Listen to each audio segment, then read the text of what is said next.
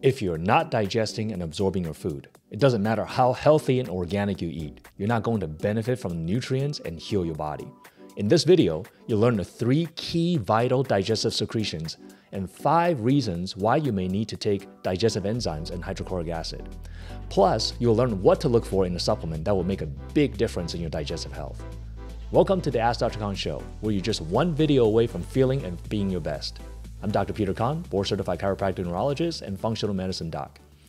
Now, digestion is a vital process in the human body, ensuring that you obtain nutrients and energy from your food. Now, you put a lot of effort into finding the right diet, buying organic, perfecting your macronutrient intake. Now, that's all well and good, unless you're not digesting and absorbing all the healthy food that you're eating. You are what you eat, but more importantly, you are what you absorb. Now, central to this process are a trio of key digestive secretions: stomach acid, pancreatic enzymes, and bile. Each of these secretions have a unique job to do to help you break down different types of nutrients. Digestion works from north to south. So your stomach is one of the highest part of your anatomy when it comes to digestion. Stomach produces stomach acid, which is a key vital digestive secretion. It helps you to break down protein. It's the beginning point of breaking down protein. And then also help you to absorb minerals, such as calcium and magnesium. A lot of people are taking calcium supplement to help with osteoporosis, but they're also taking antacids or other stomach acid inhibiting medications like omeprazole. When you decrease stomach acid production, you compromise your ability to absorb calcium. So therefore, the calcium that you take to help with your bone is not going to help you if you have stomach acid problems. Now, the stomach acid also is really important to help you neutralize pathogens. It's one of the first line of defense. The acid, kind of like a cauldron of acid that help you to basically break down pathogen and kill them so that you don't get gut infections. And the stomach acid also is important to trigger the release of pancreatic enzymes and bile release from the gallbladder more downstream. Like I said, digestion goes from north to south. Stomach is in a higher position than the pancreas and the gallbladder. So this acid is going to trigger the rest of your digestive process. Very important. The next digestive secretion is pancreatic enzymes. Your pancreas produces enzymes such as lipase, protease, and amylase to help you to break down protein, fats, and carbs, as well as break down fiber so they become more digestible. Protein needs to be broken down into individual amino acids before they can be absorbed. Fats need to be broken down into essential fatty acids or different kinds of fatty acids, such as omega-3s and omega-9s. And then carbohydrates, complex carbs, are broken down into simple sugars such as glucose, so your body can use it for fuel. So pancreatic enzyme is vitally important to help you to break down the nutrient to prepare for intestinal absorption. Lastly is bile. Bile is produced in the liver, secreted into the gallbladder, and with vagus nerve control in the presence of fat, the gallbladder contract and squirt the bile into your digestive tract to help you to emulsify fat nutrients. These fatty nutrients include fat-soluble vitamins such as vitamin A, D, E, and K, as well as help you to absorb fat nutrients such as essential fatty acids, such as from omega-3 fatty acids, such as from olive oil, and so forth. The bile is also important not just with nutrient absorption, it's also important in detoxification. It's one of the main constituents that help you to detoxify hormones. And also, all these digestive secretions, once they mix with food, that creates this composition and pH of your food that when it gets to the colon, it's going to help to support your gut microbiome health. So without proper stomach acid, without the enzymes, without bile, your gut microbiome doesn't get the proper secretions and they're not going to survive and thrive. But as we age, our body's ability to produce these essential digestive secretions can decline due to a variety of reasons, potentially leading to a range of digestive issues. Now, here are 5 important reasons why your digestive secretions may not be up to par and needing supplemental digestive support. Now, here are the top 5 reasons why your digestive secretions may not be up to par and you may need digestive support. Starting from stomach acid. Now, we used to think that with aging, We just don't make enough stomach acid. And the study shows that it's not actually aging itself per se, but rather gastric lining atrophy. Because your gastric lining contains parietal cells, and these parietal cells in your stomach lining actually produce stomach acid. So if your stomach lining atrophies, then you're not going to be able to produce enough stomach acid. And the gastric lining atrophy can be caused by H. pylori infection. H. pylori is a bacteria that can infect the stomach. They can burrow themselves into the gastric lining and inhibit gastric acid production. About 50% of the world population have H. pylori or is a carrier of H. pylori, but not 50% of the world population all have heartburn, reflux, or ulcer, which H. pylori can definitely cause. Okay, so a lot of people are asymptomatic carriers, but even in that asymptomatic state, it may start to impact your ability to produce stomach acid. Next is gastritis. If you have any type of chronic inflammation of the gastric lining, that can cause gastric lining atrophy, and this could be caused by autoimmune disease, where you may have pernicious anemia, you may have autoimmune antibody to the parietal cells that can compromise your ability to produce stomach acid. Inflammation can also come from just the food that you eat, a poor diet, or even stress, which can impact vagus nerve. Remember, vagus nerve is the nerve innervation that triggers these digestive secretions. So these are reasons why you may have decreased stomach acid production. Now, there's another thing in addition to stomach acid, it's called pepsin.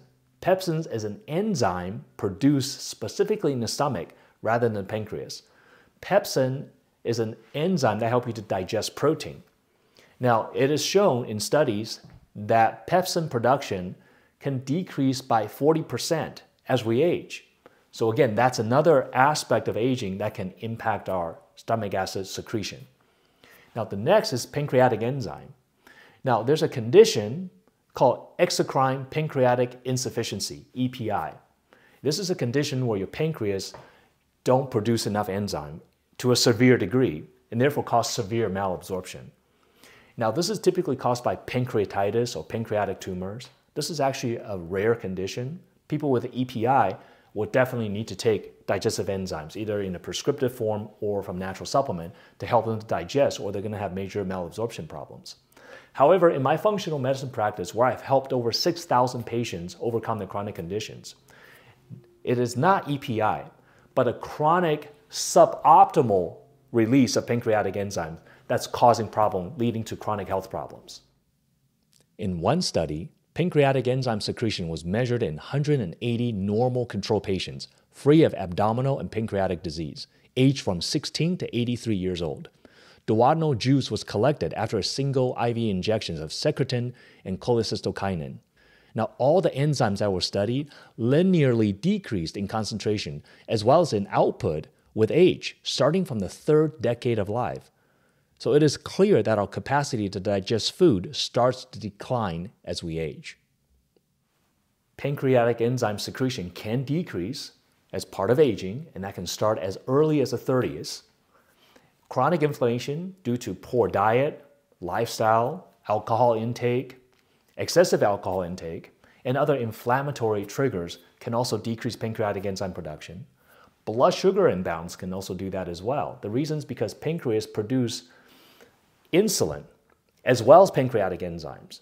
People with chronic blood sugar dysfunction, especially people with diabetes, where they're constantly pumping out insulin to an excessive amount, can stress and fatigue the pancreas so that it may compromise its ability to make pancreatic enzyme due to blood sugar imbalance.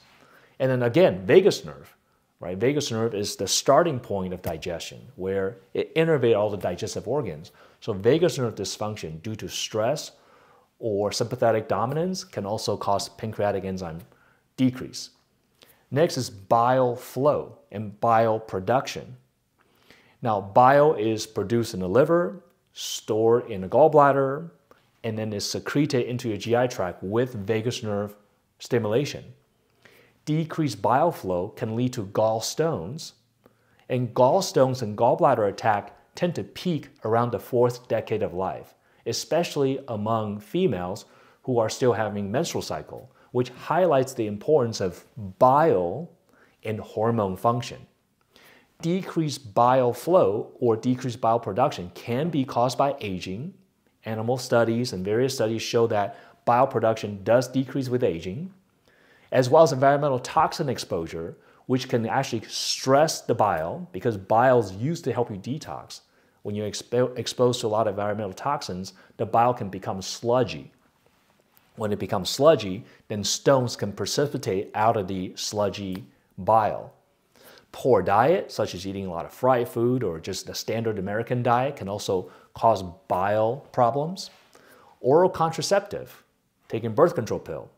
Again, hormones are going to be primarily dealt with by bile to help you to eliminate them. So if you're adding excess hormone through oral contraceptive or from environmental toxins that mimic hormone, that's all going to stress bile flow. And lastly, vagus nerve vagus nerve stimulation can also stimulate bile flow, and therefore lack of vagus nerve stimulation can decrease bile flow. Now, the fourth reason why you may need digestive support is food sensitivity reactions. So the way it works is that normally dietary proteins are broken down by stomach acid, pepsin, and pancreatic enzymes, so that these dietary proteins are broken down to individual amino acids. And then that amino acid is absorbed through your GI tract, through your bloodstream, and the amino acids reconstituted in wherever the body needs it back into proteins so that you can heal your body and make new tissues. Now, if you have lack of stomach acid production, lack of enzyme production, then these dietary protein doesn't get completely broken down. And if you also have leaky gut, then these dietary protein can leak out of the leaky gut into your bloodstream. When your immune system is exposed to these dietary protein, it says, oh my gosh, these proteins are not supposed to be here. They're supposed to be broken down into amino acids. But now I'm seeing intact protein, so that can complex and create an immune system reaction. Now you produce antibody to that food. Now you have food sensitivity. So taking enzymes or stomach acid support can help you to break down these dietary protein, thereby reducing the probability you're going to have food reactions. Lastly is mitigating SIBO. SIBO stands for small intestinal bacterial overgrowth. This is where bacteria is ending up in a spot where it's not supposed to be. Remember, in your colon, you have a lot of bacteria in the large intestine. That's where the poop is. That's where you have the gut microbiome. But in the small intestine, it should be relatively sterile. You should not have a lot of bacteria there. However, if you have bacteria in the small intestine and you also don't have enough enzymes and stomach acid to break down the food, then these food that's not completely broken down meets the bacteria in a spot that's not supposed to be in the small intestine. The bacteria can start to ferment against that. Typically, this is going to be against different type of fibers, especially FODMAP fibers. FODMAP are special types of carbs and fiber and roughages that kind of feeds the small intestinal bacteria, thereby creating a lot of gas and bloating and IBS symptoms. So taking enzymes and stomach acid can help you to neutralize the pathogen. Remember, stomach acid help you to neutralize pathogens, the first line of defense against pathogens. So having good stomach acid can reduce the amount of bacteria in the small intestine, while breaking down the fiber and the FODMAP with enzymes can reduce the food that you're feeding the small intestine, thereby improving SIBO symptoms. So how do you choose the right supplements? Selecting a high-quality, appropriate supplement is crucial for effective results. Now that you know the 3 important digestive secretions and top 5 reasons why you need them, you'll want to make sure that your digestive supplement contains all the ingredients that will support these key areas. Now, the ingredients to look for include betaine hydrochloric acid, which is a natural substance that supports the normal acidity of the stomach required for good protein and mineral absorption, as well as helping to neutralize pathogens with the acid. You also want pepsin, which is an enzyme produced in the stomach that helps with protein digestion, which has been shown to be reduced by 40% as we age. Next, you want a combination of pancreatic enzymes to help you break down protein, fats, and carbs, including tough-to-digest fibers, and even lactose from milk. These enzymes include lipase, peptidase, amylase, glucoamylase, invertase, and lactase. Lastly, you want to support bile function. Ox bile has been traditionally used to support the body's fat emulsification and fat nutrient absorption. And this is why I use Enzyme HCl+. This is a comprehensive digestive support that supports all three of the important digestive secretions: stomach acid, pancreatic enzymes, and bile support. It includes all of the ingredients that you will want in a perfect digestive support supplement. The pepsin used in this product is in the form of DPP4, which stands for dipeptidopeptidase 4 enzyme. This unique form of enzyme has the ability to break down gluten protein found in wheat and casein protein found in cow's milk, which may help those with gluten and casein sensitivity. Now, incorporating supplements into a daily regimen can optimize their benefits, but it's important to follow best practices and recommended dosages. It's best to take Enzyme HCl+ around mealtime. Now, you can take it 15 minutes before a meal, you can take it during the meal, you can even take it 15 minutes after the meal and get the benefits. It's more important that you just take it consistently around mealtime than to worry about exactly how many minutes to take it before or after a meal. Remember, it's not just about helping with digestion of protein, fats, and carbs. It's also helping to reduce dietary protein exposure from leaky gut, which leads to food sensitivities, and also help to reduce SIBO symptoms if you have them. So take Enzyme HCl+ with every meal, especially with a protein-containing meal. Now, the recommended starting dosage is 2 capsules per meal. However, for someone with more severe enzyme and stomach acid deficiency, higher dosage may be needed to experience improvement. Now, it's not uncommon for my patients to take 4 to 6 capsules or even higher per meal, depending on what's needed to get results. So you may want to experiment with different dosages to see what works for you. Now, let's talk about some potential reactions and considerations. While supplementation can offer significant benefits, there are situations where supplementing with betaine hydrochloric acid and enzymes can create symptoms. An example will be if you have severe gastritis and/or stomach ulcer, where your stomach lining is exposed and compromised. So, your stomach normally produces a special mucin layer that protects itself from its own acid. If that lining is compromised, your stomach lining could be exposed to its own acid, leading to burning and discomfort. So if you take a supplement that introduces more acid, like betaine hydrochloric acid, and you feel burning or discomfort in the stomach, it's not the supplement that's the problem. It's your stomach lining that's compromised. In this case, you'll want to heal the stomach lining first until such time you can tolerate the acid supplement. Now, you can heal the stomach lining with a product called GI Resuscitate, which is a supplement that I use to help not only with leaky gut, but also to heal the stomach lining.